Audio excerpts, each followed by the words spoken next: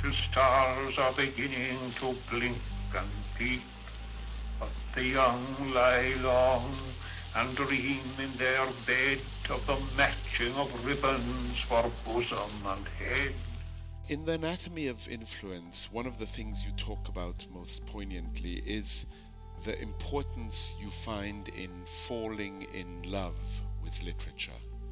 And you speak about that again and again and again. And I think falling in love with a poem or falling in love with a Shakespearean play or character is not greatly different from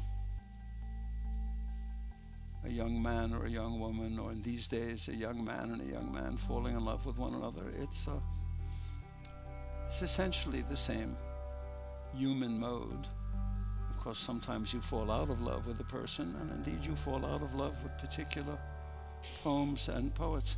But without that initial falling in love, I don't think the work of memory begins. I don't think possession in any sense of possession, whether by memory or any other mode, can take place. Why is it so important, as you say, to possess a poem by memory?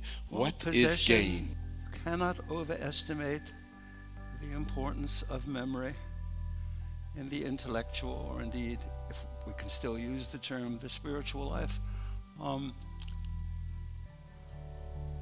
Without memory, you can't think. Just as without memory, you can't write a poem.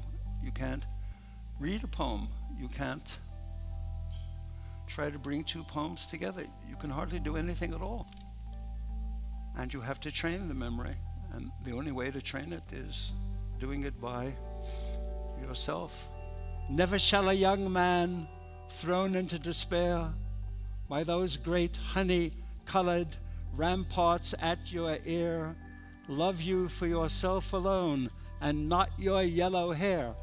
But I can get some hair dye and set such color there, brown or black or carrot, that young men in despair may love me for myself alone and not my yellow hair. To just continue for a moment with Whitman, when did you actually start reading his poetry?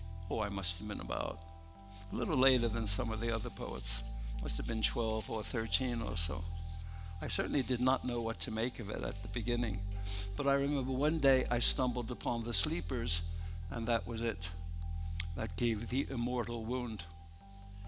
That extraordinary vision of a drowned, heroic swimmer. What do you mean when you say immortal wound?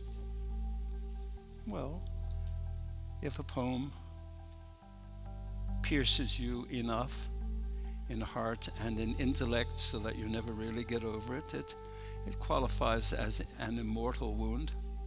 Shakespeare, or rather his Hamlet, speaks of wonder-wounded hearers, H-E-A-R-E-R-S. Any poet, we don't ask that they all be Shakespeare, that they all be Hamlet, but any poet who wounds you by wonder has given you probably an immortal wound, provided there's not something wrong with you, of course.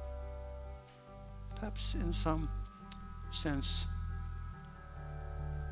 without knowing it, at least too explicitly, you keep falling in love, whether with books or people, because you fear that the deep human energy in you is beginning to ebb. Perhaps that's why I go on teaching. I'm not altogether sure. Would you agree with Cicero that to philosophize is to learn how to die? In some way we read in order to prepare ourselves. The great I don't books. like that, no. My heart is not with Cicero, it's with Sir John Falstaff. Give me life. The meaning of the Broca, of the Hebraic blessing, as I translate it, is more life. And if possible, more life into a time without any boundaries whatsoever. Obviously, that's impossible, but the aspiration is there, and the aspiration is healing and quite wonderful. I heard an old religious man but yesternight declare that he had found a text to prove that only God, my dear, could love you for yourself alone and not your yellow hair. Thank you very much. Thank you.